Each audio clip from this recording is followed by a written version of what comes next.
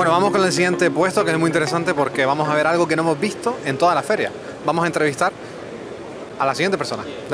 Hello. Good afternoon. Good afternoon. Well, can you introduce the company? What kind of products are you offering and so on, please? Sure. Our company name is Romas Industry, and we are a special purpose boat manufacturer. We've been in this industry for over 40 years, and we not only deliver to the domestic, but also we deliver to overseas clients. And our main products are rigid inflatable boats, aluminum boats, and as well as underwater vehicles. Okay. Wait a minute, please. Sorry. Bueno, esta empresa se dedica a la producción, como pueden ver aquí, de botes. Tiene más de 40 años de antigüedad y produce todo tipo de barcos, como pueden ver aquí de fondo, pero sobre todo está especializado en los barcos que son hinchables. También vehículos submarinos, como podemos ver. Yes. So we deliver more than like 330 vessels.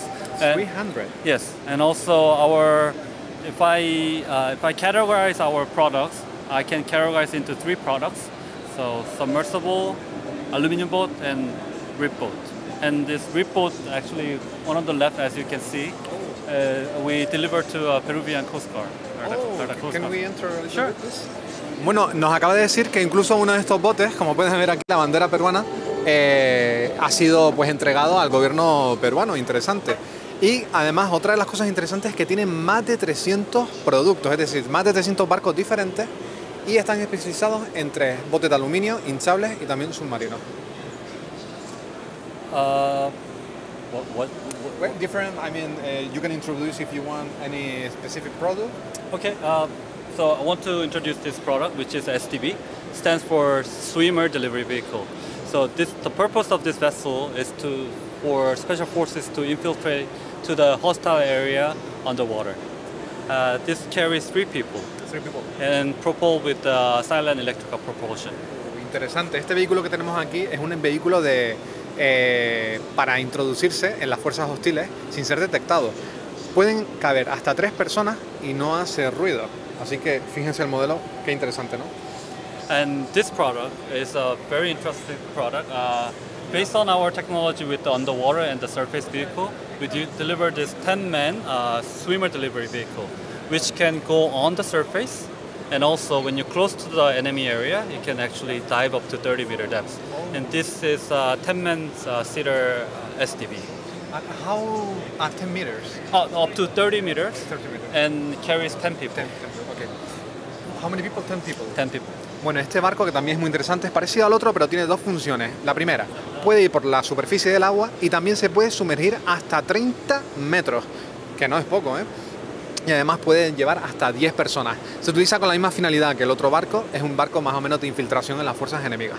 Así que imagínense que si va por la superficie y es detectado, se mete bajo el agua. Also, this boat is an aluminum boat, Aluminum. and we've been developed most of the Korean Coast Guard special purpose vehicle. Those are search and rescue, emergency response boat, or even the bulletproof boat.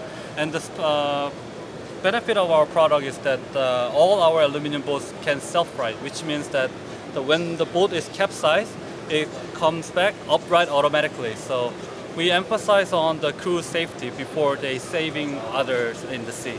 Oh, really interesting. Este barco de aluminio que pueden ver por aquí se utiliza sobre todo con labores de salvación marítima, guardacostera, etc. Y una de las cosas más importantes que nos ha comentado y que está especializada esta empresa es que si este barco se vuelca y se vuelve boca abajo, automáticamente vuelve a su posición original. Así que es uno de los puntos fuertes de la empresa. Muy, muy, muy interesante. I have one other product that I'd like to introduce, which is a course. very, very interesting one.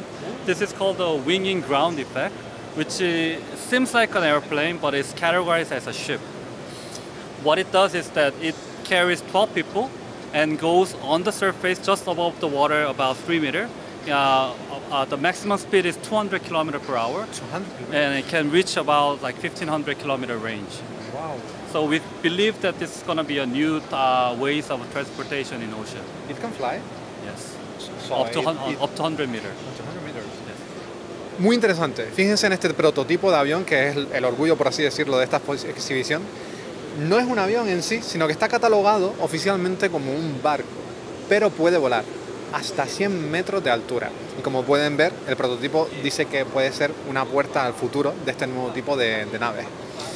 Thank you so much. It was really interesting, and I was really surprised by all your equipment. Thank you very much.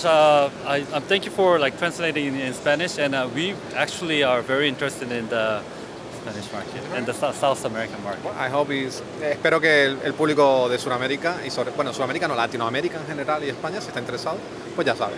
Thank you. Muchas gracias. Muchas gracias. Bye. Bueno.